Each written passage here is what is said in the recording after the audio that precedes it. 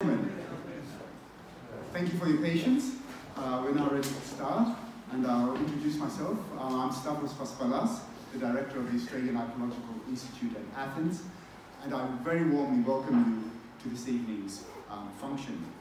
I shall deliver the director's report not just for 1 year, but for 2019, 20, and 21.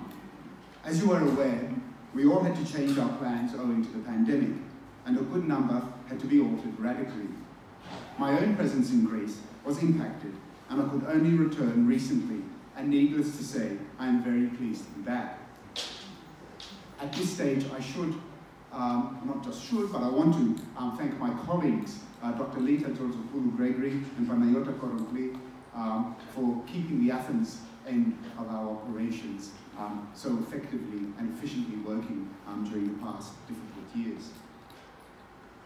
I shall begin by outlining various activities undertaken by the Institute, and then I shall report on the archaeological fieldwork conducted on Kythera, at Zagora on Andros, in Athens and at Perahora, as well as on continuing research at Nea Paphos on Cyprus. Thereafter, I shall call upon our guest, Dr. Kristen Mann, to deliver this year's annual lecture. I shall like to begin with an expression of thanks to the Ministry of Culture and Sport, particularly to the Directorate of Prehistoric and Classical Antiquities and that of the Directorate of Byzantine and Post-Byzantine Antiquities. The Ephorias for the antiquities of the Piraeus and the islands, of the Cyclades, of Athens, and of the Corinthia, as well as to the Foreign Schools Department. Without the support of their staff members, our Institute's fieldwork and the numerous research programs of Australian academics and students in Greece simply would not be possible. Of course, Australians benefited from the good offices of many of the Ministry's other departments and museums, the staff of which aided them in their research endeavours. We are truly grateful to the Ministry for all this help. We are equally grateful to the foreign schools which have facilitated the research of visiting Australian scholars and students, and the support we have received from the Archaeological Society of Athens. In this spirit, I would like to extend our Institute's appreciation to Professor Manuele Papi, Director of the Italian School, for making these premises available to us this evening, and to the staff of the Institute for accommodating our needs. And similarly to Dr. Jenny Wallensten, Director of the Swedish Institute, for graciously making her Institute's building available for the reception that will follow these more formal proceedings. I would also like to express a warm thank you in advance to our Athens Friends organisation for supporting the reception, as well as to His Excellency the Australian Ambassador to Greece, Mr. Arthur Spirou, for supplying the fine Australian wine, which we shall have the opportunity to enjoy in a short while. On a sadder note, I cannot but begin the report by acknowledging the death of the founder of the Institute, the late Professor Alexander Campitoglu, in November 2019. After numerous attempts to hold a fitting memorial, which had to be deferred owing to COVID-19, we were able to do so this past March at the University of Sydney. I am pleased to say that this well-attended event was live-streamed, and I know that a good number of friends, colleagues, and supporters of Alexander here in Greece participated in this event, albeit ex apostasios. Alexander Campitoglu arrived in Sydney in 1960 after studying in Greece and England and teaching in the US. He was a visionary who also had the gift of inspiring others and of harnessing their energies in order to see grand designs come to fruition. He taught generations of university students and reorganised Australia's premier collection of antiquities, the Nicholson Museum, so that it served both as a teaching facility and as a venue that drew the general public. Campitoglu led the first Australian fieldwork under the auspices of the AAIA to Greece, specifically to the early Iron Age settlement of Zagora, and after Zagora, Toroni in the Chalkidiki followed. All the while, he continued his studies of the Greek red figure pottery of southern Italy, particularly Apulian. In 1980, he established the Australian Archaeological Institute at Athens and worked tirelessly thereafter to ensure its success. His vision saw his two homelands, Greece and Australia, intimately bound, allowing Australians to conduct research in Greece and aiding them to disseminate the results of their endeavours internationally, as well as promoting Greek studies in Australia. He radically altered for the better the academic and more general landscape of Greek studies in his adopted country, and a large number of people have been beneficiaries of his vision. His contribution was recognised by Australia by the award of many honours, foremost being his Order of Australia, while his contribution to Greece was recognised here by the award of the Order of the Phoenix in 1998. Indeed, as many of you know, he remained committed to Greece, and when he was honoured by becoming a member of the Academy of Athens, he took the attendant duties very seriously. Those of us who knew him well could only admire his reserves of energy and determination. Alexander Kambitoglu is missed, but his legacy is profound and it continues strongly. Of course, we were not able to hold our usual programme of lectures as planned in Australia or Greece over the past few years, though the Institute was active with a full programme of events, mostly held over Zoom, which allowed audiences both in Australia and internationally to participate. And it's gratifying to note that the numbers were consistently very impressive. Though to remain in Australia for a moment, in 2019, Dr. Kristen Mann, of whom we shall hear more in a moment, though on a different topic, established the Institute's Digital Horizons project, which she, until recently, directed with Thomas Romanis, who continues as its director. This project trains student volunteers, over 100 to date, from 6 Australian universities in areas such as archaeological data interpretation, database management, digitization and digital media auditing, artifact processing, and the use of geographic mapping software. And that's just to name a few areas. Importantly, at the same time as the students gain new skills, our Institute's archival records are digitized, so advancing our research and publication program. Much of the Digital Horizons project was achievable remotely, so allowing Australian students to engage with Greek archaeology, albeit at a distance, during a period in which travel to Greece itself was simply not possible. For the same reason, unfortunately, we were not able to offer scholarships to students to undertake research trips over the last few years.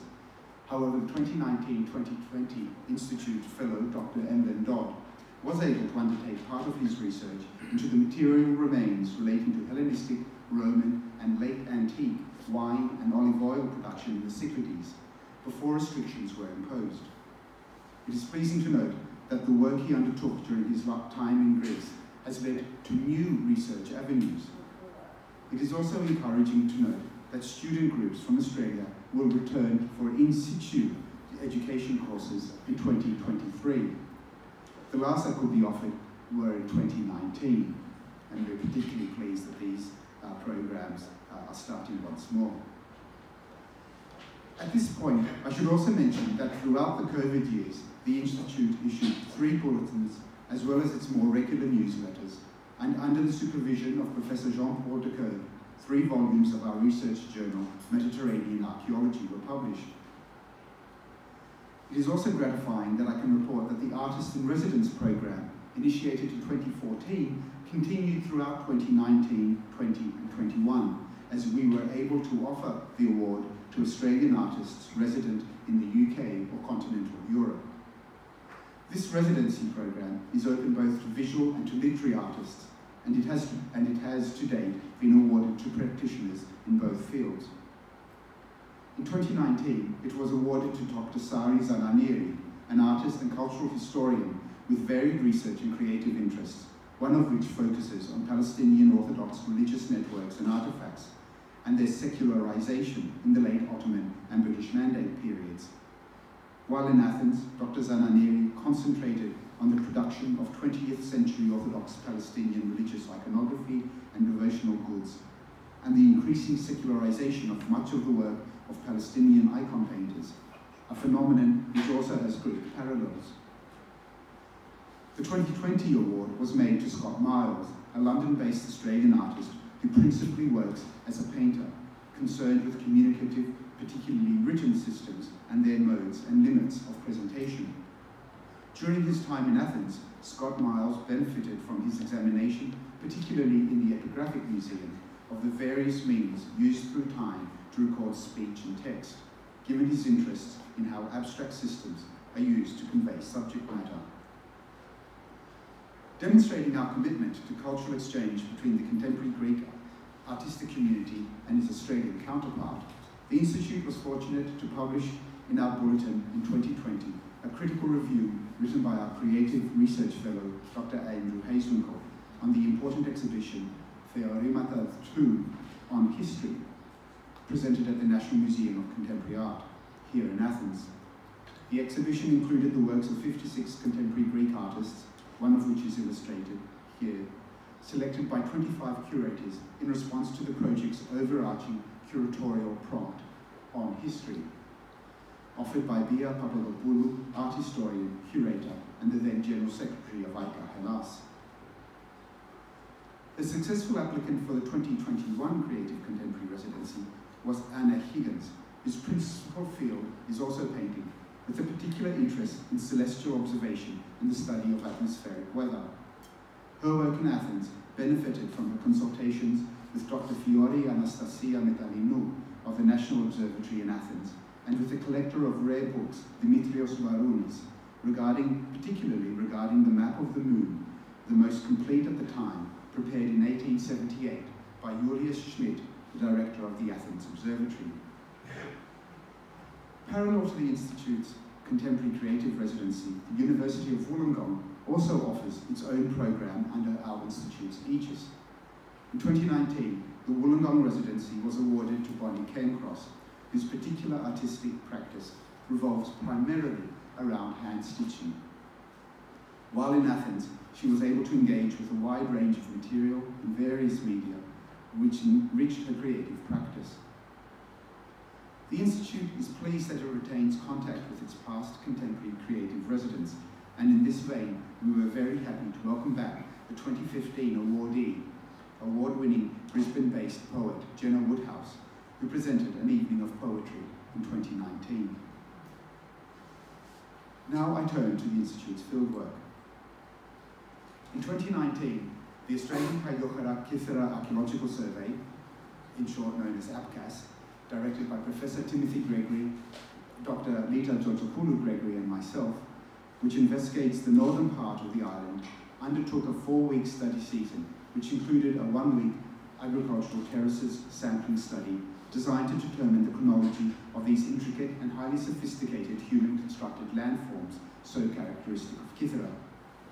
The main objective of the geoarchaeological study was to document the various construction techniques and to determine the chronology of the field terraces in selected areas of the island, and to test a new methodology for the study of terraces that may be applicable to similar landscape formations in the broader Eastern Mediterranean. Fieldwork involved the collection of soil samples for micromorphological analyses, as well as for optical stimulated luminescence, OSL dating. The micromorphological samples were collected from 3 different locations in and near Karavas, 2 from Kambi Keramari, and 1 from the Bronze Age site of Theodorakia. Both these areas were investigated from 2016 through to 18, and noted significant considerations of Middle and Late Bronze Age ceramics and lithics. And here I show a view of Kambi Keramari and the results of the survey, and of Theodorakia. The terraces selected for the 2019 study were identified on the basis of their collapsed retaining walls, in an effort to minimize any disturbance to the landscape and the existing wall construction. The results of the OSL examinations have established that the terraces sampled at Theodorakia date at least back to the 13th, if not the 11th century AD, while a sample from Kambi dates to the construction of a terrace there to between the 15th and 11th centuries BC. Clearly, these are areas for further focused study. In 2020 and 21, APCAS conducted brief study seasons on the material collected in earlier years, focusing primarily on the examination of the Bronze Age ceramics. Allied to APCAS, the Institute, here led by Dr. Lita Georgopoulou Gregory, is also party to the multi-year Erasmus Plus funded project Find Stories, addressing mobility through object and people biographies. and it's partnered in this project with the University of Bristol, Cardiff Metropolitan University, the Archaeological Museum in Zagreb, the YMCA Basketball Museum Thessaloniki, and the International School in Belgrade. This project examines human mobility diachronically in southeastern Europe through archaeological and anthropological investigations. Oops, sorry, I've missed the slide. The first physical meeting of the participating members took place at the Institute in August 21 and featured a series of papers addressing different aspects of the project, including fieldwork, research design, and implementation. July 2019 saw the Zagora Archaeological Project, coordinated by Professor Margaret Miller, Dr. Leslie Beaumont, Dr. Paul Donnelly, and myself, return to the field. The team undertook excavation, archaeological surface survey, and infrared remote sensing to explore targeted areas both inside the settlement and in the hinterland. 3 excavation trenches were opened in the northeast part of the settlement, where the 2014 fieldwork had identified features not hitherto known of the site. Excavation in Trench 11 continued work begun in 2014 in room E4, indicated as Area 3 on the current slide. The excavations then had reached the lower roof collapse, which also included displaced clay lining fragments, and partially exposed the disturbed schist installation in the northwest corner of the room. In 2019, the full ground plan of E4 was revealed, and the adjacent unroofed area F4 to the south and east were further investigated to reveal an additional section of the wide road-like surface and the stone channel that cuts through it. And here we see these features in plan.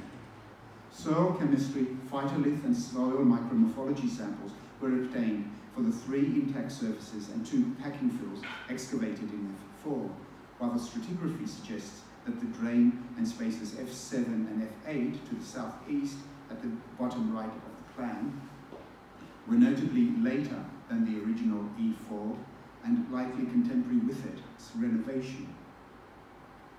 It was determined that the final period of use of E4 was late geometric too, towards the very end of the 8th century BC, though some residual earlier middle geometric material was also identified. Excavation of the room revealed that the disturbed feature in the northwest corner had collapsed onto a significant layer of ash.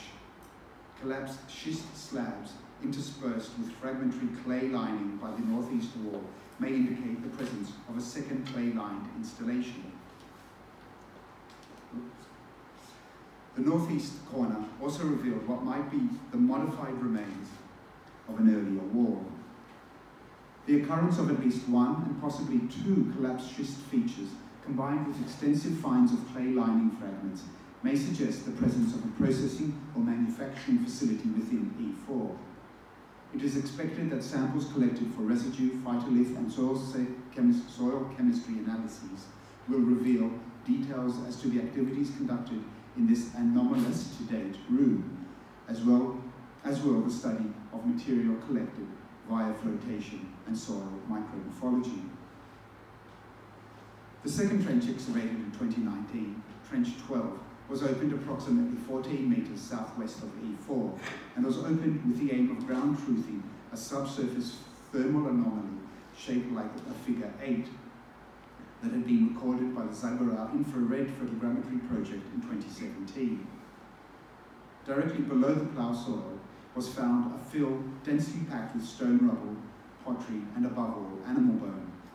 The ceramic evidence indicated that this fill had been deposited towards the end of the 8th century BC. It contained this impressive courseware incised stand and fragments of an incised plate, along with a lot of other ceramic material, of course.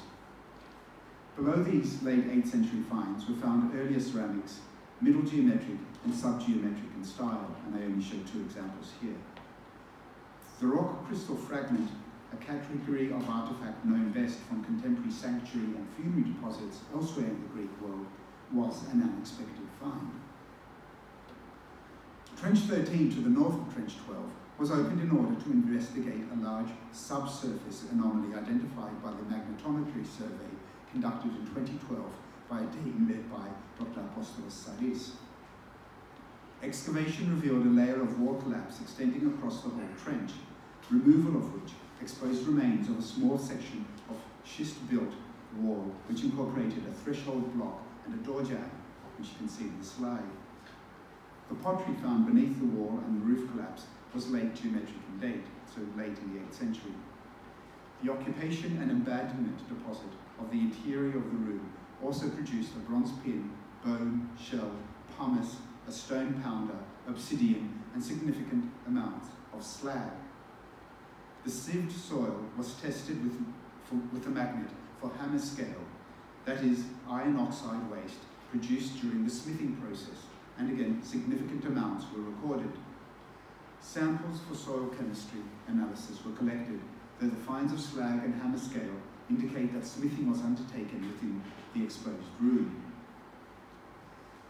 In parallel to the excavation within the ancient settlement, an archaeological surface survey was conducted in its hinterland to its northeast and east, which complemented the extramural survey undertaken in 2012. In this slide, the red 2019 units are color-coded to show the density of finds, with the darker shade representing greater numbers. The units examined in 2012 are shaded yellow. The most notable outcome of the survey was the absence of Iron Age ceramic finds or evidence of manipulation of the landscape. So the absence of finds which date to the same period as the settlement of Zagora. By contrast, the concentration of late Roman pottery on the hill, particularly on the hill slopes east of the settlement, suggests the existence of a farm or other habitation in this location of this much later period. Finally, a program of thermographic sensing was undertaken in 2019 by Dr. Hugh Thomas. Thermography utilizes infrared cameras to detect subtle changes in ground temperature caused by subsurface archaeological remains. Over the course of the diurnal cycle, buried remains heat or cool at different rates to that of the surrounding ground. These heat disparities can be detected by infrared cameras. Thermographic sensing was conducted in the area of Trench 11 and 12, as we saw a moment ago, with the aim of clarifying some anomalies picked up in earlier remote and geophysical surveys. Thermographical investigations were also undertaken in Zagora's hinterland, where a number of anomalies were recorded. The nature is still under consideration. I now move to Athens. In October 2019, Dr. Matthias Leopold from the University of Western Australia, in collaboration with Professor Gerhard Zimmer of the Katholische Universität Eichstätt, undertook a geographical prospection of an ancient bronze foundry in an area just south of the Temple of Olympian Zeus in central Athens, the casting pit of which was first noted by John Stavros in 1971. And you can just make out one of the columns of the temple behind the monumental terrace wall. An area of approximately 60 square meters was investigated using ground-penetrating radar and multi-electrode resistivity tomography with the aim of verifying the existence and exact location of the ancient casting pit, as well as to look for other pits, ditches, or foundations typical of Greek foundries of the 5th century BC. The results from the multiple parallel survey lines using both methods were combined to generate models of the subsurface. The main target of the survey was the casting pit of the 5th century foundry, which was clearly located. Further analyses of the preliminary results are underway in order to better understand the other features which were revealed during the survey. We now, though, have a far better understanding of this casting pit, which can be considered alongside that investigated on the Athenian Acropolis's south slope. Just before the coronavirus impacted on the world, a new multi-year Greek-Australian project was initiated under the aegis of our institute by Dr. Susan Lupak of Macquarie University, Sydney, in collaboration with the director of the Effort of Antiquities of Corinthia, Panayota Cassimi, entitled the Perahora Peninsula Archaeological Project. The mandated area which the project covers is just under 30 square kilometers and is outlined in purple on the map. Of course, the sanctuary of Hira, which is located within the red rectangle, the sanctuary of Hira Akrea and its immediate environs at Perahora in the easternmost regions of the Gulf of Corinth have long been investigated and excavated, foremost by teams led by Humphrey Payne and Tom Dunbabin of the BSA in the 1930s, and more recently by Richard Tomlinson. The current project's aim is to achieve a better diachronic understanding of the wider region.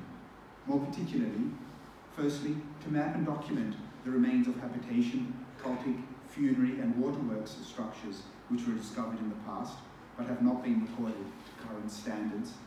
Secondly, to survey intensively the regions surrounding known sites in order to discover their full chronological parameters and the extent of their boundaries during different time periods. And thirdly, to investigate areas of the peninsula that have not yet been explored in order to acquire a fuller understanding of the region's diachronic settlement patterns. As a first step, the project initially examined the area known as the Upper Plain, which had been described by Payne as a substantial town, but by Tomlinson as a scatter of houses. The team verified and documented the legacy data provided by a plan prepared by Tomlinson and conducted an intensive surface survey across the plain. Nearly all the previously recorded structures were revealed, measured, drawn, and photographed, while the coordinates were recorded. Indeed, a number of structures that had not been documented in the past were also documented. A full third of the structures recorded were not attested in the legacy data. Furthermore, a significant amount of time was dedicated to the cleaning of the substantial building known as A1 in order to ready it for photogrammetry. The fountain house was also cleared for the same purpose, and you can see a before and after view here. The surface survey was conducted concurrently, and its results informed the project's legacy data verification efforts, as field walkers reported potential structures which were subsequently investigated by the legacy data team. The teams walked approximately 17 hectares, an area which stretched from the modern boundary of the sanctuary site to the western shore of Lake Vuyakmeni. A total of 22,817 artifacts were counted, including a couple of clusters of miniature votives, 6th and 5th century BC in date, which may indicate the location of open-air shrines. Artifacts, mainly ceramics and architectural materials, though some lithics as well, within these collected assemblages date from the early Bronze Age through to the early modern era, but archaic, classic and Hellenistic artifacts dominate. While such finds were most abundant closer to the sanctuary and the tip of the peninsula, they did occur throughout the study area. Prehistoric material was rare. The most securely dated prehistoric material was found and collected from the eroded banks of the lake Vuyakmeni. Roman and medieval finds were most abundant in the upper plain. 2019 was the first of a planned multi-season project on the Perahora Peninsula. Unfortunately, the advent of COVID-19 meant that the team's initial program had to change and fieldwork be suspended, but it is expected that it will resume in 2023. Beyond Greece, our institute also supports the Paphos Theatre Archaeological Project on Cyprus, a project which is based at the University of Sydney and directed by Dr. Craig Barker. This project has examined the Hellenistic and Roman theatre and its environs at Paphos since 1995. In 2019, the main areas of investigation were the area of the major paved Roman Decumanus Road of the 2nd century AD to the south of the site, that's at the bottom right, a medieval structure located at the top of the theatre's seating of Fabrica Hill, and the bedrock cut foundations of the rear of the Roman period stage building. The excavations of a major thoroughfare have been particularly important.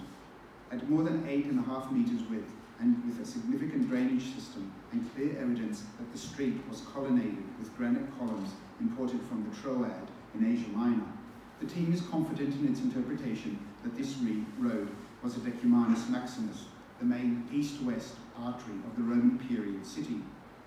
It connected the Agora with the northeastern city gate, which gave access, of course, to the road that led to Balekafos and Aphrodite's renowned sanctuary.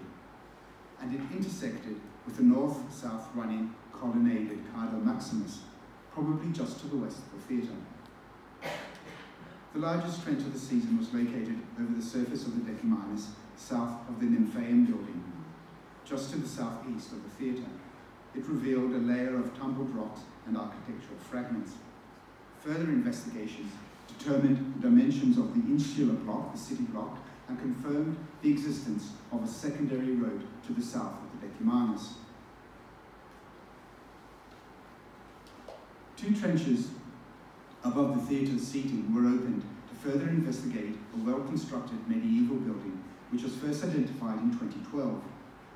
Initial analysis of ceramics from the area suggested that the building was in use between the 13th and 17th centuries AD, with a high concentration of 15th century ceramics.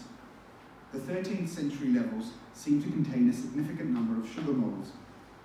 Faunal remains are suggestive of elite dining, including bird bones, fish, and even turtle, as well as young goat and sheep.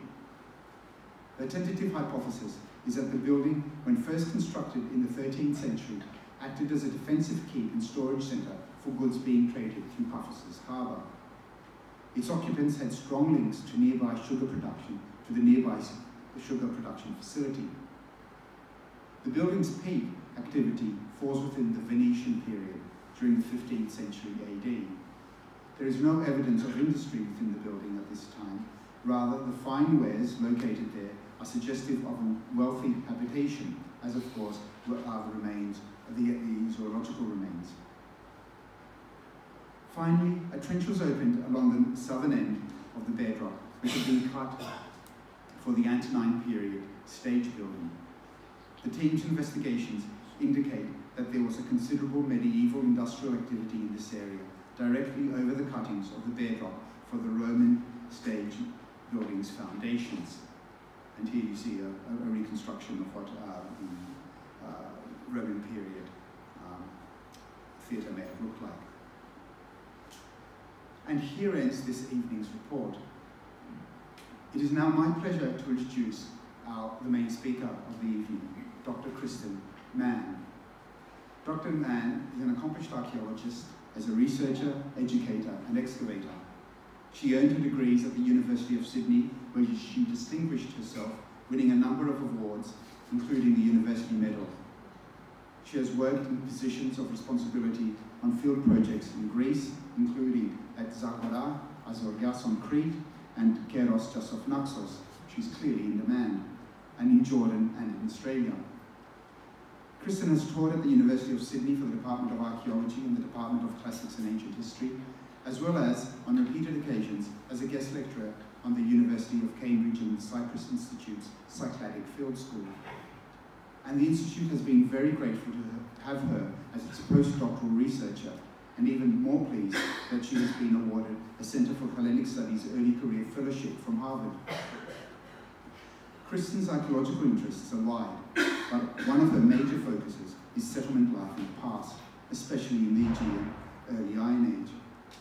Her role on the excavations at Zagora and the study of their results and publication is fundamental. I am certain that her lecture this evening will present this very important site in a new light.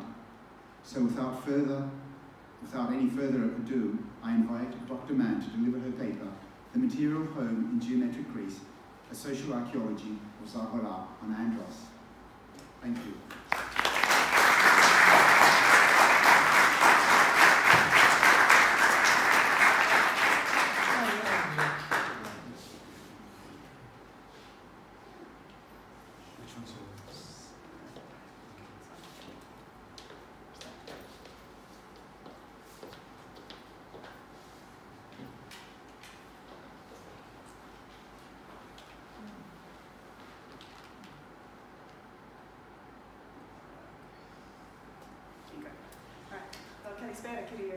And thank you very much, Stavros, for that lovely introduction. And I really do want to begin with a statement of profound gratitude to Professor Cam Bidiglu and the Australian Archaeological Institute at Athens, because without their support, someone from my background and means would not have been able to pursue a career in Greek archaeological research and fieldwork, and I most definitely would not be standing before you today giving this talk, actually as a researcher. So I am indebted to the Australian Institute and its supporters.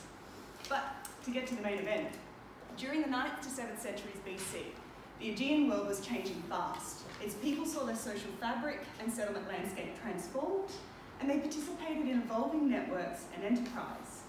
And in consequence of growing settlement densities, social codes of interaction and etiquette became more firmly articulated, while the stresses of an expanding world horizon generated a need for new institutions and behavioural frameworks. Such processes saw the genesis of the cultural habitus of the classical world, and the settlement of Zagora and Andros is central to debate as to how these transformations played out. Yet much of our understanding of these dynamics has been drawn from the study of burial contexts, sanctuaries, partial settlement data, epic cycle, or ceramics. But the study of settlement evidence and domestic space allows us to explore how people responded to and participated in these changes on a daily basis.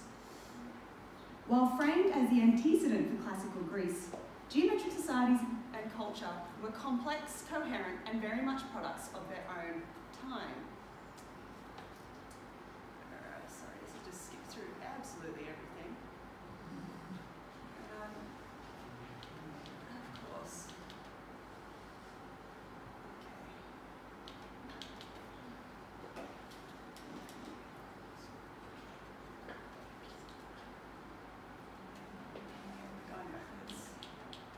My sincere apologies. I'm actually not normally such a... Anyway, we got there. There's always one. Okay, let's use this instead. All right. Yet querying tangible remains in search of the intangible human values, meanings, and perceptions that they once held can seem impossible.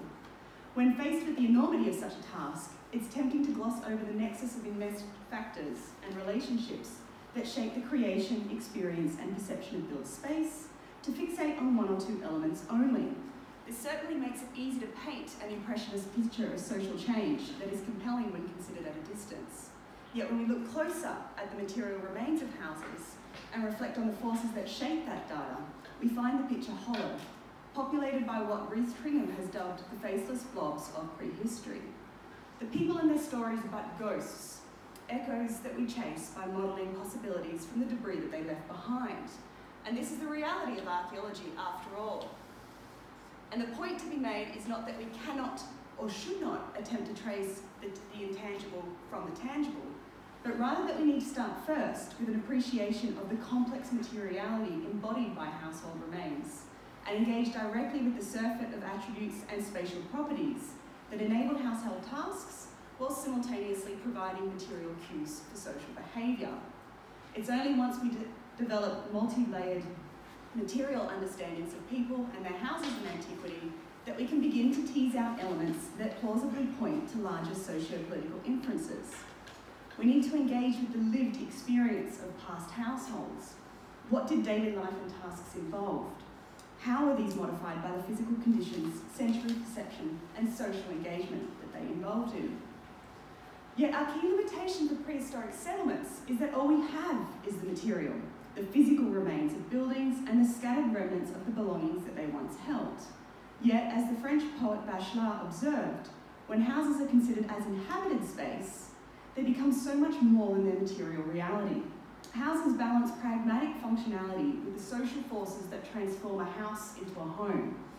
And when trying to understand human society and change via domestic space, to start from the top and pick out elements that seem to fit our interpreted models without first comprehending domestic contexts as lived spaces with functional, practical, and social needs, risks placing a weight of meaning on strands of evidence that are ill-suited to bear it. And so today I'm going to be exploring Zagora's materiality, but before we do, I'm going to begin with a brief introduction to the climatic context of the site itself, before examining some of the common frameworks through which Zagora is used to explain broader geometric changes, and discussing its built space in terms of settlement growth and broader implications. And then I'll start to examine some of the evidence for spatial behaviour and material patterns at the site before concluding some of the discussion about Zagora's abandonment and possible ongoing activity.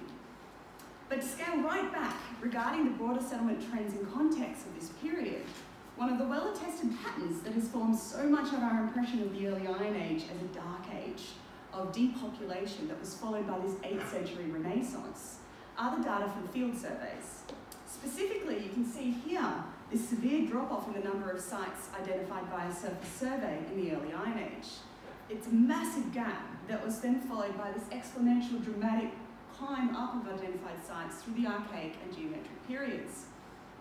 However, several scholars have pointed out how subjective these data are and how affected by our methodologies, especially our dependence on surface collection of diagnostic ceramics, which can vary dramatically in reliability and recognisability, both in terms of their diachronical material changes themselves, but also in variable survey methods, and also individual skill levels. So, for instance, I can attest that even experienced field surveys at Zagora in 2012 struggled to identify pale ceramic sherds in the field. So this is obviously going to be affecting counts and the collection of diagnostic ceramics.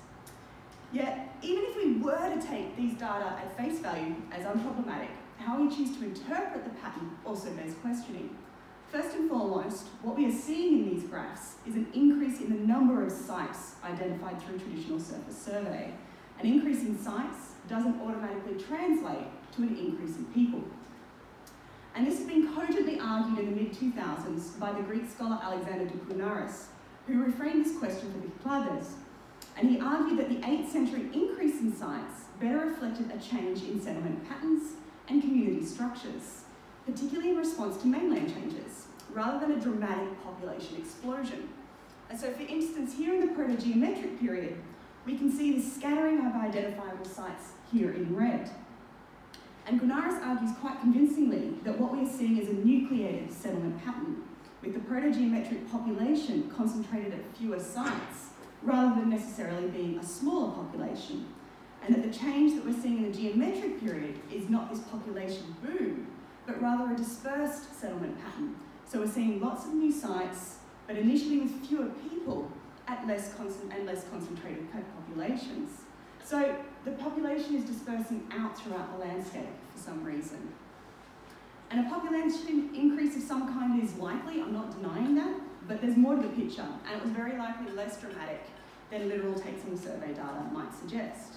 And particularly, we're seeing these new sites appear along coastlines, and this is actually a really critical factor. Something has changed in this period, and this is going to be the key to untangling what's going on, the details for which we still don't really understand. Okay, there's plenty of possible explanations. There could be a demographic change, and several scholars actually argue that resource pressure potentially forced people to actually look for new resources and sites. We also might be seeing an escalation in sea traffic or changes in technology or at an organisational scale. So, for instance, are there more opportunities that now make the risk of living on the coastline worth it?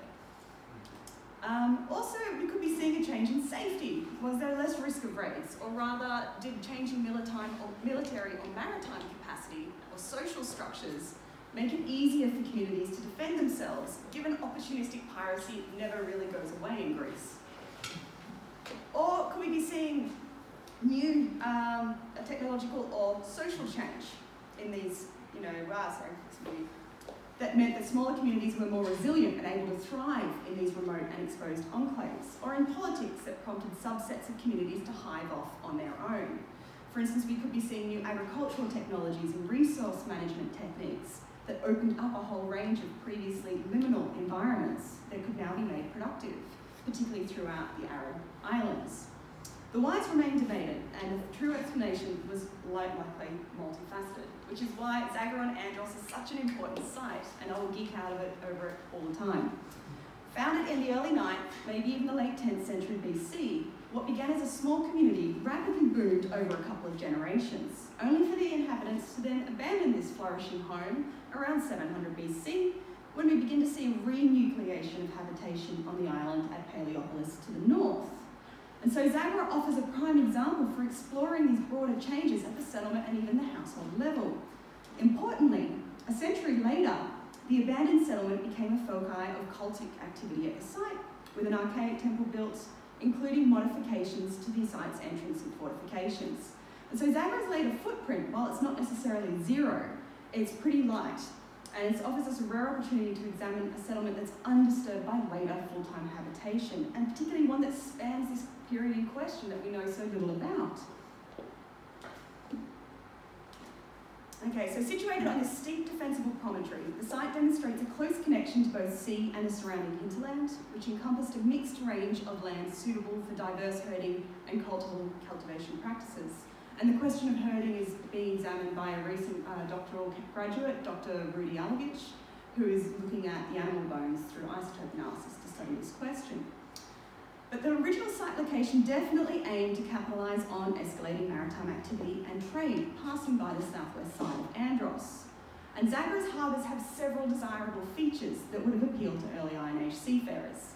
First, there's 3 of them, offering different options for shelter in different conditions depending on wind, currents, or your actual usage and need. 2, they all have freshwater outflows from springs higher up in the escarpment. And 3, they each have a gentle beach without hidden rocks that's perfect for beaching early style vessels. But it actually has other advantages too. Number 1 being the imposing face that the promontory presents to the sea, to passing traffic, which is a deterrent against opportunistic raids. It's the first rule of self-defense. If you look like you're going to put up a fight, people are less likely to pick on you and they'll go seek out other targets because effort. So Zagora's intimidating cliffs are a definite asset.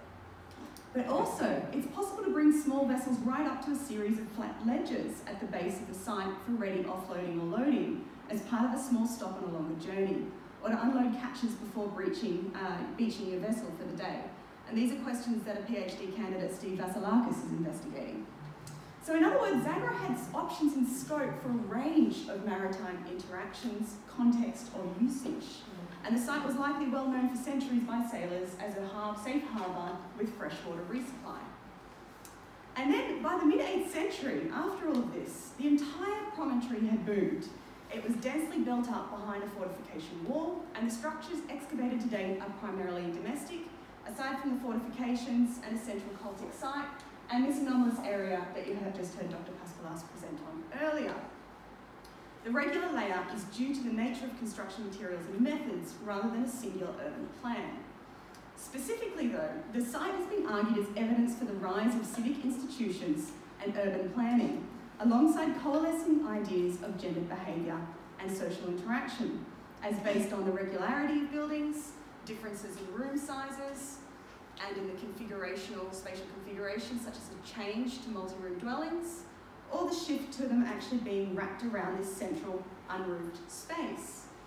Yet all too often the site plan is used to illustrate rather than interrogate preconceived ideas, many of which actually presume an inevitable trajectory of geometric society towards the polis and inevitable statehood. So it's undeniable that the geometric period was critical to the formation of later social values and material behaviours, yet viewing the geometric period simply as a precursor to classical Greece and not as a comprehensively developed society on its own risks drawing false equivalences between earlier and later phenomena. Such has been the case with the houses at Zagora, which are frequently interpreted as the antecedent to the so-called classical courtyard house. The logic behind this interpretation is based on typological approaches to household space. Buildings are classed according to the room's shape, configuration and features, and certain types are argued as associated with particular values. We see this at Athens, which is a much later site, where commonly replicated features such as a central courtyard, restricted access from outside, multiple rooms, and a formalised andron close to the street have been associated with household privacy and contextual gender separation. The argument is that if precursors to these features can be identified in earlier buildings like at Zagora, then a similar equation of burgeoning social values and codes of interaction can be inferred. This logic is a driving force behind discussion linking the appearance of the courtyard house, so-called at Zagora, to the politicization of the oikos and the rise of the polis. When considered at a superficial level, it's easy to see why the rectilinear form and multi-room houses of Zagora has been so enticing to these arguments. The morphology is very similar to early classical houses, such as here in Athens. Yet the problem with the type house method is that it is superficial, and it doesn't lay our understanding from the bottom up. How can we presume to judge the logic behind space if we don't consider the evidence for variability in behavioural practice and the concerns or factors that originally informed household decisions about how to build your space? So not only does the dynamism of household composition prohibit normative models, but the meaning and use of space is highly contextual and therefore mutable, depending on the time of day, season, occasion, the actors involved. And it's therefore inevitable that any normative or highly rationalised view of ancient houses will just lack explanatory force, as we'll see today by layering up our understanding of Zagora's domestic space, beginning with the overall site layout. For instance, it's easy to see here why so many respected scholars have seen Zagora as evidence for early orthogonal site planning, particularly in terms of this long line of walling through here, which has been argued as a key structuring element that was actually determined at the beginning of the site, and that it demarcated different zones of the settlement and the community. However, this is a schematic plan. It's meant to be an overview introduction to the site. It's the most commonly replicated image you'll see of Zagora. It's how most people think of it. But the architect has actually simplified the design so that you get a sense of the overall picture and you can easily find where houses are. It lacks key details. So even when you actually query a more detailed image, and this is only just a little bit more detailed, such as this one here by the late Jim Coulton, which shows the wall lines and relationships. And I do just have to say that we remain indebted to Jim and his magnificent work reconstructing ancient buildings with respect to human lives. And I very much miss his gentle insights and generosity. His work is just phenomenal at the site. But to get back to the point, you can see here that this wall was actually built in sections. It wasn't built all of a piece. And the way that you actually get this common alignment is because they're building in this additive way. Each new building, you've got like an earlier building here, then you get this one tacks on, and it's for whatever reason, whether it's just ease and laziness, so that you actually only have to build 3 walls to a house, or some sort of connection. They are adding on, taking their alignment from this one, and the pattern goes as it slowly fills in and bumps up against similar expansive development from this hub of houses up here. And one of the counters is that, well, that's the case, but surely there was still a plan laying down here. All these buildings are facing the same way. That suggests land allotments. However, there's definitely an idea of property boundaries, and I'll come back to that later on. That's a thing, but whether that comes from a preconceived plan that's mediated by a central authority is a different question. But importantly, as concerns the orientation, Zagora households wanted to have either a southeast or a southwest orientation. So if you're building onto a house that's to your southwest, you can't stick your house facing that way. You're going to turn it to the southwest. And the next generations each have the same spatial limitations, and so the pattern continues. But Jim was also the first, now this is actually identifying relationships between walls, and it's how Jim sequenced the site's construction. But he was also the first to warn that relative chronologies for stone architectural relationships are really provisional, because later renovations in stone architecture will completely overwrite those relationships.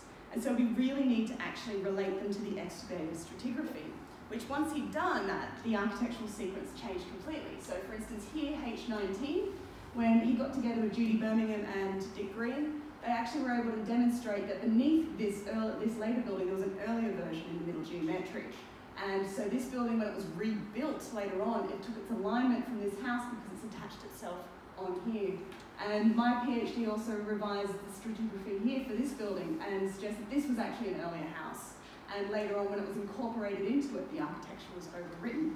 So it's kind of problematic. But the more important point to take away is that the site plans, which are one of the main bases for academic interpretations, they're interpretations. They're each drawn for a different purpose with different conventions. And even the original state plans where you draw absolutely every stone, it's not just an objective thing, because the drawer is always making an interpretive judgment on what to actually include and how to delineate it. So we actually need to kind of get more information about the people. And when it comes to Zagora, its habitation is often described as brief because it was only occupied for about 200 years. Yet, while it may seem obvious, shifting our chronological mindsets to think in terms of generations rather than arbitrary centuries or decades is a simple yet critical change to how we think about settlement sites. So Zagora, instead of just being 200 years, was occupied for several generations, with the later inhabitants completely removed from the original founders. They had no living memory or direct personal relationships with those inhabitants. I mean, connections obviously existed, but they were intangible. We're talking about historical threads of identity, stories, customs, and tradition that were woven through with the physical landscape that successive generations inherited. And so by reconceptualizing the built environment of a community with respect to these processes and intergenerational dynamics, it's just a critical first step for starting to comprehend what's going on. And so when it comes to the earlier settlement, when you actually black out all the noise and look at what was there in the very beginning, you can see that we've got dispersed buildings all on a jumble of different alignments, and they're generally 1- and 2-roomed houses. And importantly, this meant that any messy, smelly, or activities that you required light, they had to be carried out outside in full view of the community. We're talking about a very small village. It's a very small settlement community. By the next generation, you're starting to see a whole bunch of new rooms tacked onto those earlier hubs. And so each new generation is adding on to the one before. And this pattern is suggestive of ambilocal residency patterns, which is a fancy way of saying that new couple shows up and they're going to attach themselves to the parents' house of one of them. And so through this additive expansion, one of the key things when you're talking about an urban plan, more important than superficial things like alignment, it's all about layout and functionality, and actually can you get from point A to point B in the settlement. And so at this point you're starting to see you've got free-form pathways, people can, loosey-goosey roam about as will. But as you start to get all of the infill happening, these pathways start to become limited and get blocked off. And so by the time you're seeing multiple generations of this pattern start to proceed, you can see the infill has started to go through. You can see here that H19 has been realigned. And most importantly, when it comes to this event, it's actually taken a bite out of the earlier buildings that were on a slightly different alignment. You can just see its earlier wall through here. And an important point to bear in mind is that when you're building like this attached onto your neighbour, which may or may not be your dad or your brother or whatever, there's still someone that you've got to negotiate construction and renovation with. You've got to take down your roof to rebuild the walls. It's a whole mission, so you really want to make sure you've got good neighbourly relations. Because also, most of these guys were building their own houses themselves. And so by the time you get to the final period, it gets really interesting because space is limited, they're getting really creative, and you're starting to see some really interesting patterns starting to emerge as they sort of overcome these challenges as regards space. But interestingly here, they're also inheriting aging buildings from grandpa and great-grandpa that have got structural issues and cracks that need to be repaired. So what you're seeing is one of the earlier generations in that blue sort of phase, they like to build these ginormous, ambitious houses, these one-room buildings that are compensating for something. And their grandkids ended up with this house that was not holding up too well because the roof was just too heavy. So to resolve that, they started to subdivide these one-room buildings, which creates these much smaller spaces and requires a new living space to be actually added on afterwards. And again, we've got no stable streets. You'll note that all of our pathways are gone. We actually haven't excavated any of the late geometric 2 pathways and access routes with the possible exception of what we did in 2019. So Jim was able to infer them from these rounded corners through here, that there's access ways along there, based on an analogy between current Cycladic towns where they've got rounded corners so donkeys and pack horses can get through. But we actually don't know where they were. So were they trying to preserve it? Were they trying to actually juggle these? Was there a central authority behind all of this? Is this just a bunch of neighbours trying to kind of make it up and negotiate it as they go along? The truth is we don't know. But what we do start to see is the crystallisation of property boundaries. But again, emphasising that this has to be done through consensus and negotiation with your neighbour.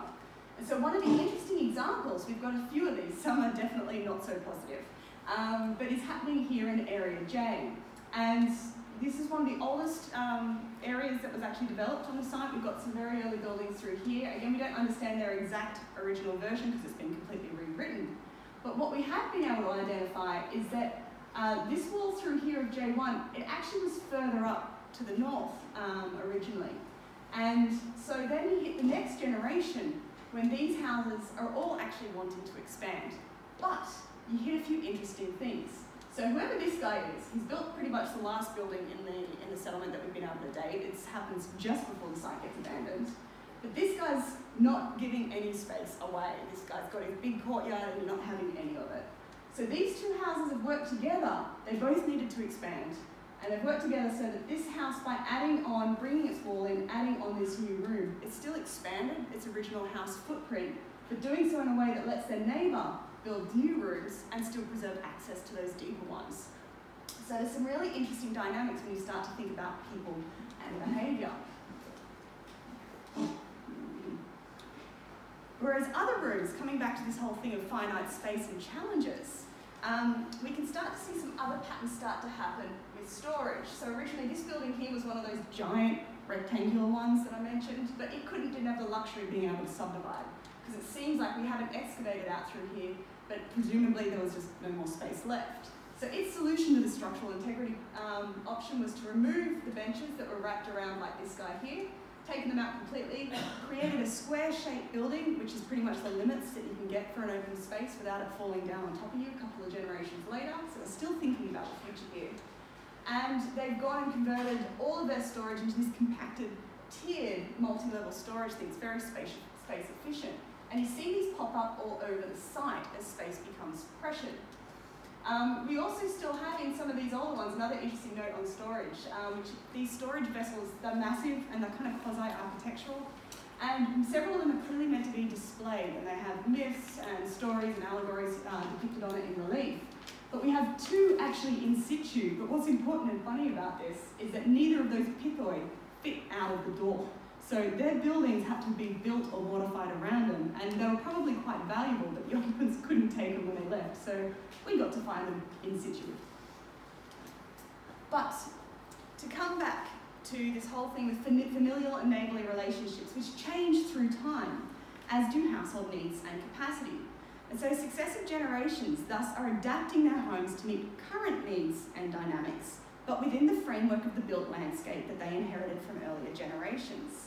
And meanwhile, these intergenerational dynamics, family relations, human politics and emotion, nostalgia, conservatism, progressivism, whatever, as well as social bonds and connections and tensions, all of these inform decisions to alter and use space, as well as how they get enacted.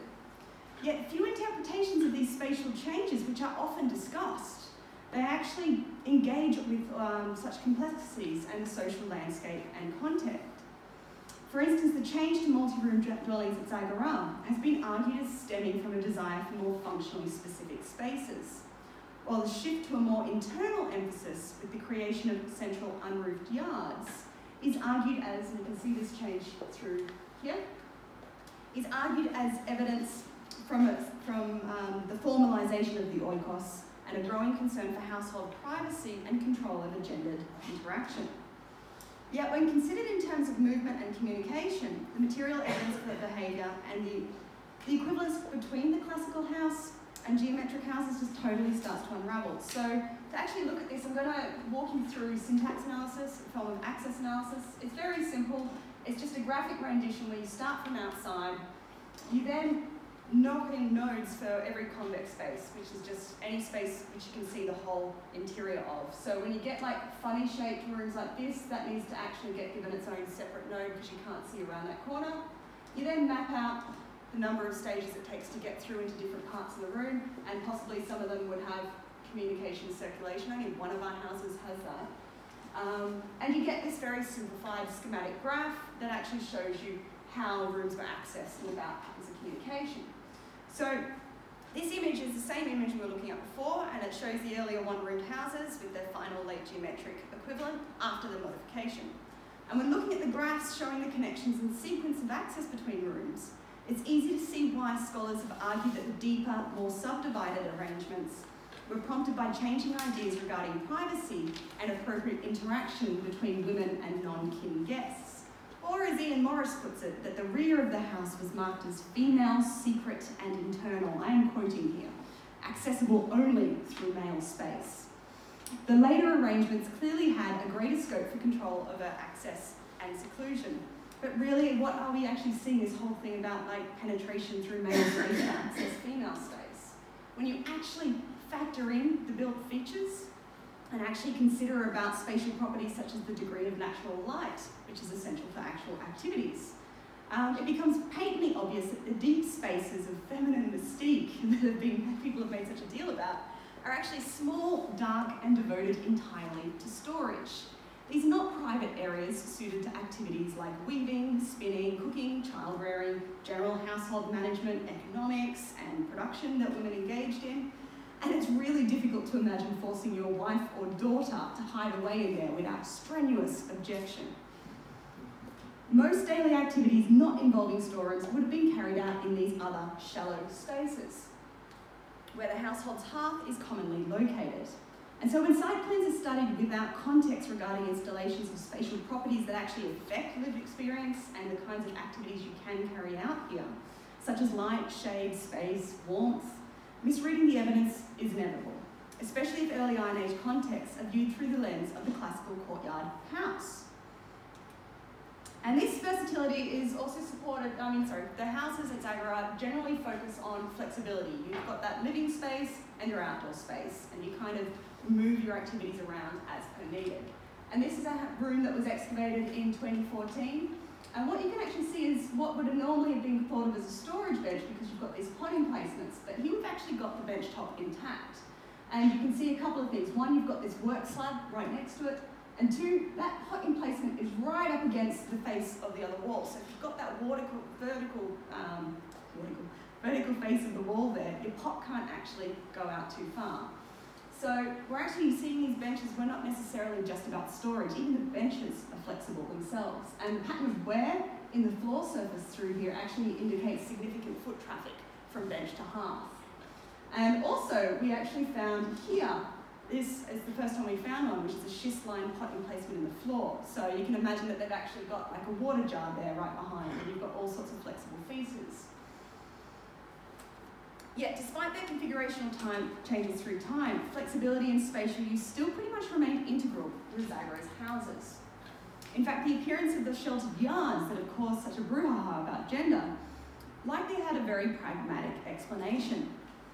Zagora is windy. It is horrific, it's exposed. When you're there in a northern wind, it is awful. So it's no wonder that the later generations, their parents have turned up and gone, yippee, we've got a new settlement, scattered those houses across there, and the winds, they experience the winds. You can't do anything outside when it's like that. We even had wheelbarrows being blown over. It was horrific.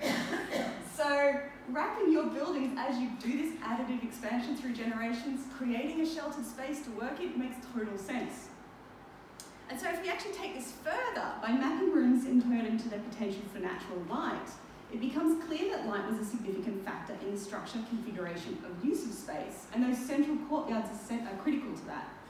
So a desire for sheltered but also well-lit workspaces drove the new, more enclosed designs. Central yards would have been key activity areas in and of themselves, while also enabling the provision of natural light to indoor spaces through open doorways or apertures. Regular patterns in room orientation have often also been cited as evidence for a cohesive urban plan. But as we've seen, those arguments really just don't hold up under scrutiny. And the excavators themselves had instead posited that the reason that the inhabitants preferred southern orientations was because of the fierce northern winds, which does make sense. Yet, while mitigating adverse winds was surely a design element, particularly for the later generations who'd learned better, comparing wind directions, which is here, against room orientations here, we immediately note that the winds still often come from the southeast and the southwest, which those of us that were digging in that part of the site can attest are just as fierce and awful to experience as the northern ones. So this is exactly where the majority of houses in Zagora face. So if it's not just about the wind, what else is it about? By mapping the movement of shadow in correlation to the trajectory of the sun at different times of the day or season, some particularly interesting patterns emerged. So these images overlay shadows in 2-hour increments from 8 AM to 4 PM. And you can see here that in spring and autumn, spaces oriented to the southeast get really good light in the morning. Those oriented to the southwest get really good light in the afternoon. And in summer, that orientation is clearly designed to minimize penetration of the hot sun, and there's pattern holes across the site, which those of us here in Athens today would love to be able to have a shady apartment that doesn't get the sun beaming in and heating it up all afternoon. And so back then they were designing their houses precisely for that. But also, it's winter that saw the most direct sunlight angles against exterior walls, which would have provided warmth soaking into the stone there, and the potential for daylight to penetrate deeper into the house for longer, as you can see through here. By winter solstice, you should ideally be done with all your ploughing and planting. The sailing season is well and truly over, and now's a time for domestic industry and rest. In other words, this was likely the time when the house was at its fullest capacity throughout the day, and people are driving me nuts. There we go. And it's the patterning of domestic space with respect to daylight in the most extreme seasons, summer and winter, as we just saw, that really drives home the association between room orientation and sunlight. Houses were clearly designed to enhance the physical properties with seasonality and a broader natural setting in mind. And we shouldn't be surprised at this association. Not only is it prevalent in contemporary house design today, it's also emphasised by later authors, with both Xenophon and Aristotle underscoring the importance of light penetration in the winter, driving home again this importance of seasonality and in terms of actually thinking about domestic spatial use.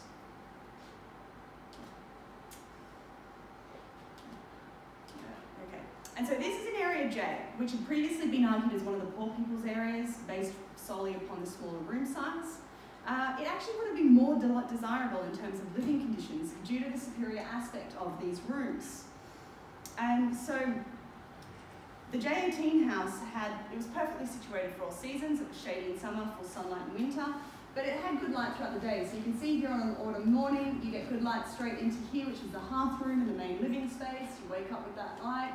As the day comes through, you've got mixed light throughout the house in those entranceways and a big lit up central area. And in the afternoon, the light's shifting across, and this room has got really good light, while that hearth area that's in darkness now, but you can still use artificial light to illuminate it. Previous reconstructions of behaviour have tended to be atemporal, with a fixedness implicit in discussion of function, behaviour, or social meaning. Yet household space at Zagora seems to have developed around a need for flexibility, as we've said, suggesting that functional use and the patterning of behaviour were highly fluid and contextual, subject to the particular demands of the occasion, time of day, or season. When it comes to artefact patterns at Zagora, the most striking pattern is the sheer number of complete artefacts that were abandoned in these houses. This example here from Area J is in the mid-range.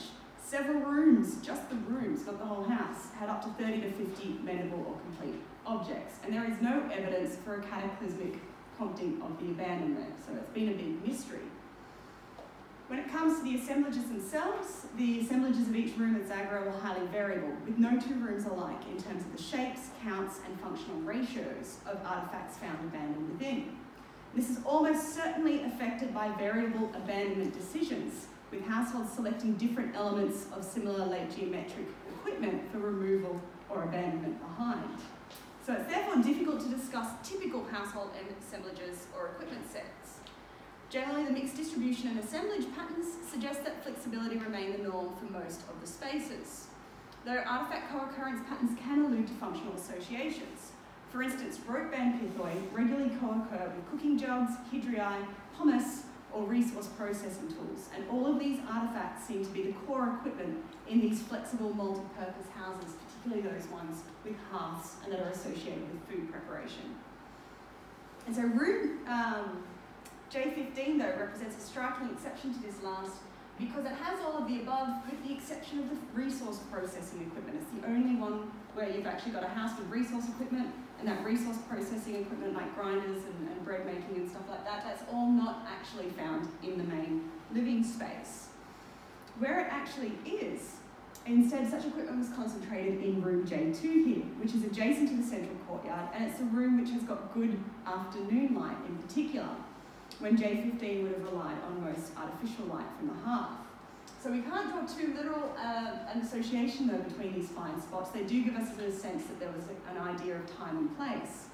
But we have to bear in mind that a lot of these artefacts were portable, so you can only go so far in terms of reading spatial use and function for where an artefact is found, because people will generally stick the equipment out of the way and store it when they're not using it.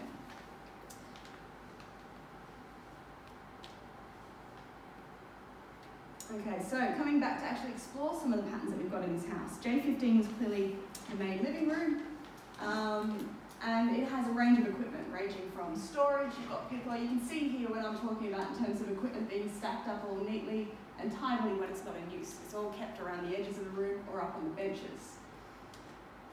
You also had here this transport amphora, which is actually most likely set into a recycled hydria neck, which has been flipped upside down and used as a stand. And you had a bunch of one-handled cups, which I'll come to in a second, as well as a whole range of cooking equipment and other preparation equipment, and also the ubiquitous spindle wheels.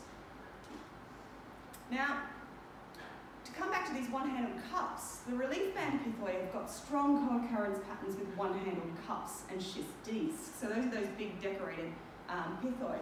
And both the distribution and co-occurrences of one-handled cups themselves suggest utilization as scoops in storage contexts, in addition to their consumption functions. So we've got flexibility in the use of objects themselves. And we can actually see that here in the use where evident on these cups, where you can actually see that this cup has been scraping against the inside of a ceramic vessel as people have had to actually get stuff out. Now, as regards spinning, this was common busy work for the multitasking woman in antiquity, as many hours of spinning were required to clothe and furnish a household, and also to actually equip sails for sailboats. But the task was not always overly demanding in terms of exertion or focus. Importantly, it was portable, and so could be carried out wherever was desired according to considerations such as comfort, other activities engaged in concurrently, or whether people and tasks that needed supervision were located, whether they felt they were needing supervision or not.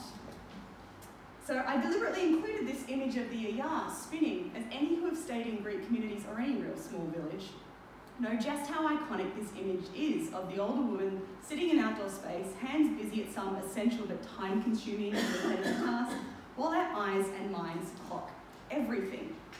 The keen-eyed yaya with her stockpile of gossip and CCTV-like knowledge of people's movements remains an influential or indomitable force in small communities, hence it is even meme-worthy still today.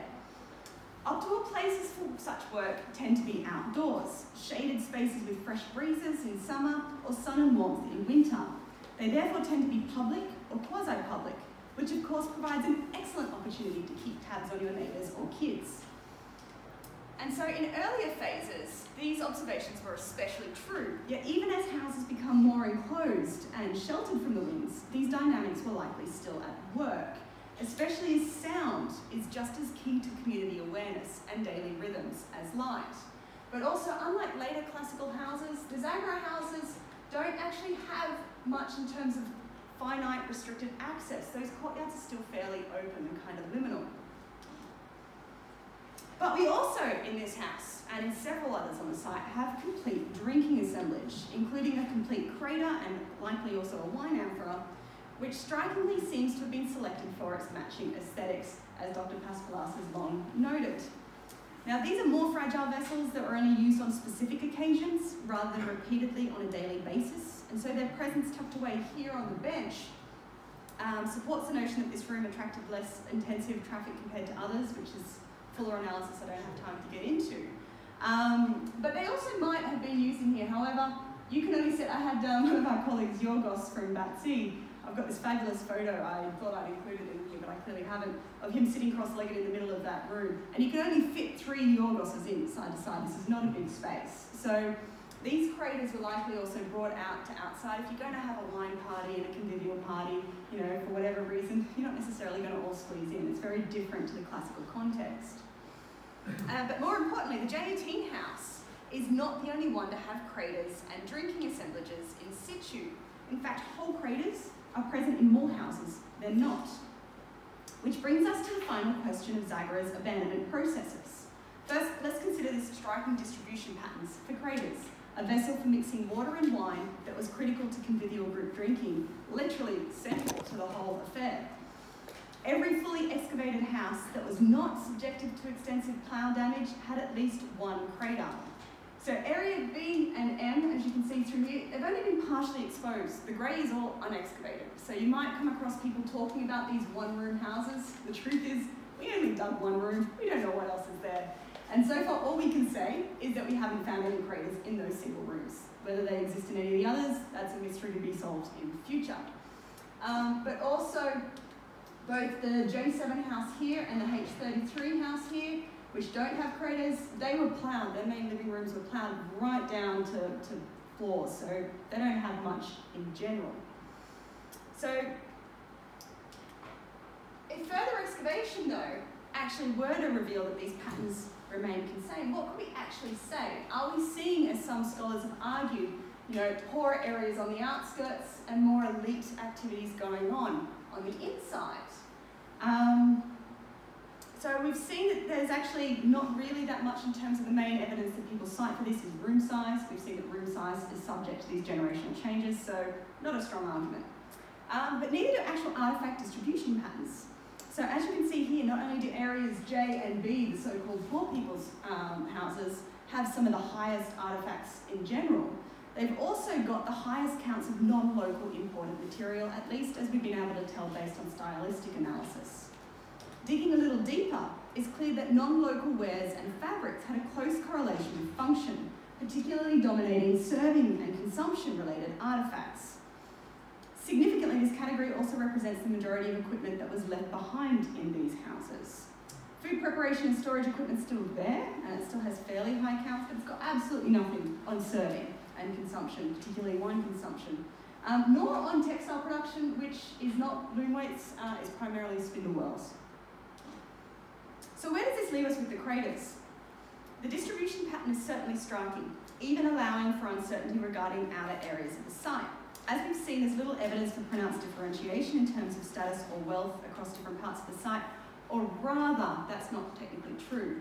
What we're actually lacking is that the means by which we seek evidence for such intangible phenomena, specifically room size, convivial activities, and imported fineware, that shows no obvious patterns. So either we're dealing with an egalitarian community, which, yay, that could be a thing, or our methods for identifying elites in this period are totally ineffective as settlement sites. But the craters so far located do bear one thing in common. They're broadly scattered throughout the central part of the site, which happens to coalesce around the earlier cultic site, which is where they stuck the archaic temple. And so, 100 years after full-time habitation ceased at Zagora, a community like the descendants felt the need to articulate and strengthen their ties to the site through cultic practice. And importantly, all of the houses were left in a very neat and tidy fashion. Hearths were often swept out and clear of debris, and equipment was left neatly stacked and ready for use, especially if you wanted to have a quick meal after getting in, say, late at night. And that's what you see here with this equipment left. You've got just enough cups to function as bowls for a meal, you've got enough equipment to make a meal, left all right here next to the hearth. And so all of this evidence, moreover, in their reassessment of the artefacts, my colleagues Paspalas and McLaughlin have been identifying a growing corpus of 7th century material in some of these rooms. So all of this evidence, from the quantity of complete objects, the assemblage proportions and the functional characteristics, the tidy state of the houses, it raises questions as to what were the inhabitants thinking when they left. Was this equipment just discardable and of no value? Or did the inhabitants leave a select assemblage intentionally, one that would serve their basic needs should they return to site for short-term stays? And so this frequent presence of convivial equipment would kind of make sense if it was abandoned intentionally with a view to the inhabitants returning periodically to celebrate cultic festivals or potentially also harvest. And also looking again at J17's assemblage with its consistent aesthetic. The amphora in particular is slightly slumped and heavily worn and slightly misfired, all of which gives it this kind of cute but sort of weary look. It's very battered and well loved.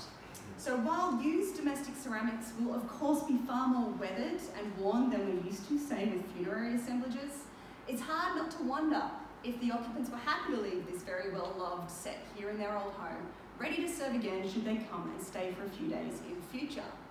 Craters and amphora in particular would have been cumbersome to lug back and forth across the landscape. You can bring your own cup, but you're not going to necessarily drag along your wine equipment. So it would make sense to leave this here. And also to this ratio of loom weights, where we've got so little loom weights. Looms were valuable, especially also well-balanced loom weight sets. So you're going to cart that off to your all-time home. But spinning, you're going to bring it with you because it's portable. It's perfect busy work to kind of do in those evenings when everyone's sitting around getting drunk and entertaining. Okay, so for the reasons, as I said, there may have been a harvest resources established in the hinterland or to celebrate this annual festival. Because also Greeks don't give up good land. If you've inherited an orchard from your grandma or grandpa, you're going to travel away to harvest those olives, to harvest that fruit. If you have to go like Yorgos I mentioned at Batsi, they travelled off to Tinos while we were there, and they've all gone to harvest the olive things. They took the whole family for labour, they took a bunch of food and wine, and they had a big party to celebrate this shared labour. So it is a definite thing. So whether or not it's cultic or harvest or both, they could have been tied together, we don't know. But it's important though is that it is a strong evidence for Zagora being abandoned, but it wasn't completely relinquished. And so with all of this in mind, I want to challenge frequent characterisation levelled at Zagora, that is that its abandonment was a tale of failure. So Whitley has actually argued that unstable settlement leadership led to the settlement falling apart and everyone's moved on. Others have conceived of Zagora as a failed polis, basically a settlement that failed in this destiny to become a polis that everyone seems to presume was inevitable. And so everyone is talking about this, but was it a failure? Was it abandoned because it was a failure? The steady growth of the settlement and its investment in domestic space up until its abandonment suggests a booming, successful town. Whatever the vision the original inhabitants had, whatever gamble they took, it's paid off. The forces behind Zagora's abandonment were likely many, complex, and interwoven. If the harvest, for instance, had originally been one of Zagora's assets, how much would changes in maritime traffic or technology, especially deep and bottom vessels, have affected the decision to leave? For after all, you can only actually entice people for so long. If you need a deeper harbour, you need a deeper harbour. And I suspect it's no coincidence that Paleopoly, where habitation ended up being centred on Andros, it's got this fortifiable deep harbour. So you can actually get a whole range of vessels, particularly lots of vessels. It's no longer just smaller vessels and smaller scale.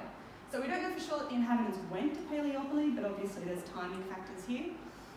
But importantly, the strength of the communal bonds forged at Zagora and centuries of investment in the site are attested in the abandoned assemblages that people didn't let go completely.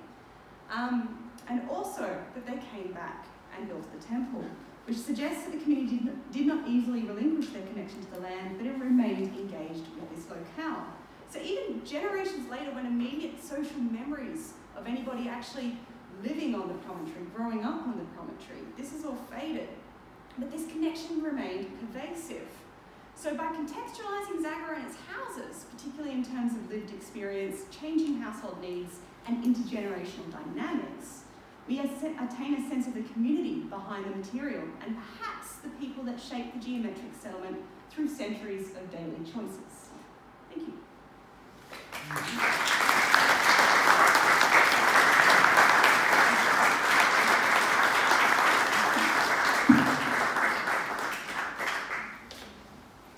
I'd like to call on Australia's Ambassador to Greece, Mr. Paspalas, to give a few words of thanks. Thank you.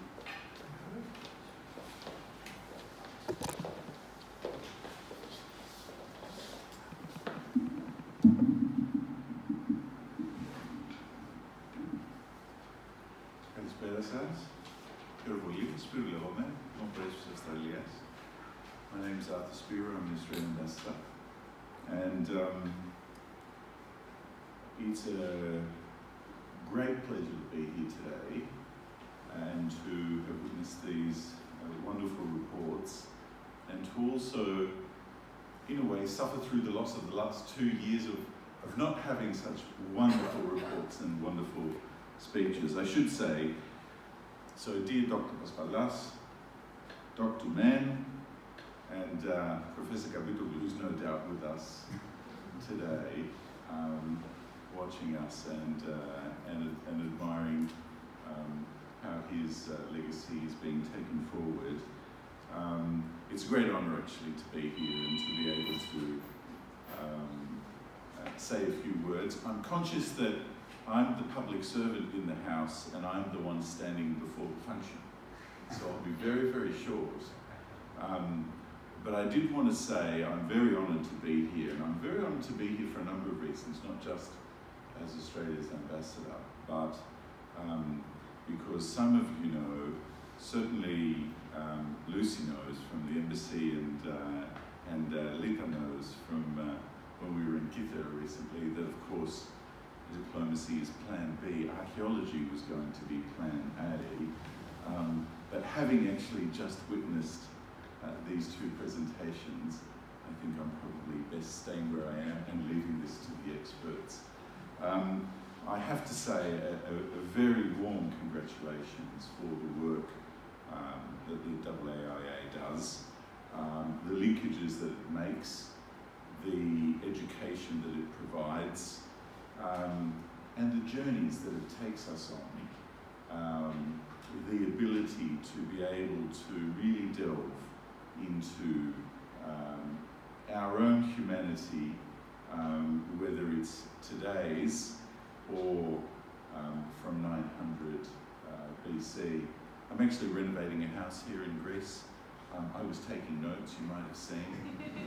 The multifunctionality is really, really useful, I think. The capacity to avoid the word yas in the cyclades as well as the south-southeast winds, I think is universal. I found that the capacity to even vicariously, for us who aren't archaeologists, go on these journeys is exceptional. Lida took me on a journey of Paleochora at Kithira, which is a magnificent site. And all of a sudden, all of these urges to understand who these people were, to try and reconstruct the story, to come up with a theory, I think is as human and as ancient as time itself. And I'm really, really grateful for being able to go on that journey. What I wanted to basically say is that I'm very, very grateful to the AAIA and to the friends of the AAIA for the sort of insights that we get into our humanity, and with such deep respect, not jumping to any conclusions. You saw the great care with which our previous two speakers were analysing what may have happened without drawing those conclusions and forcing an issue, but really taking the care slowly to understand how humans lived and what that means for our shared humanity. Two things I'll leave you with.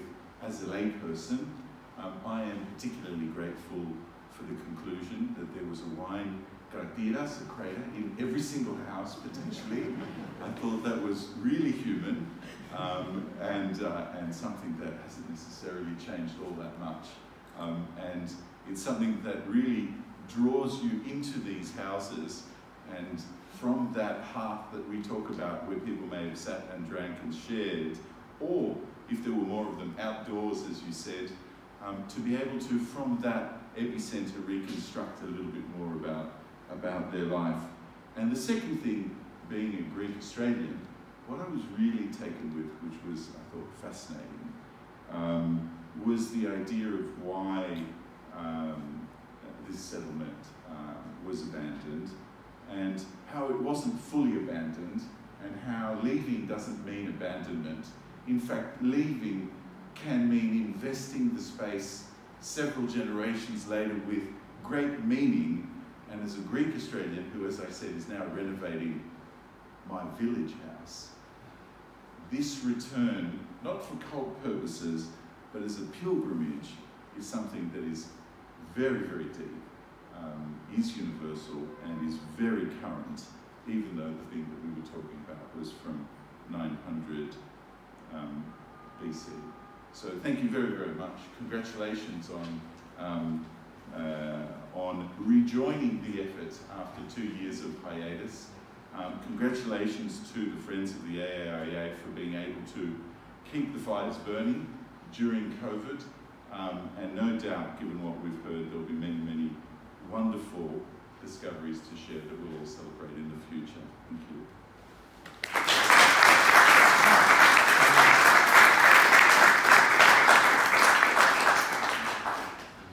And now you're all most warmly invited to the reception, which will take place at the Swedish Institute, which is 2.5 blocks away or so. I'm sure the way will be led by those who know the way, and those who don't know where the Swedish Institute is, please just follow and you'll find it shortly enough. Thank you very much for your attendance.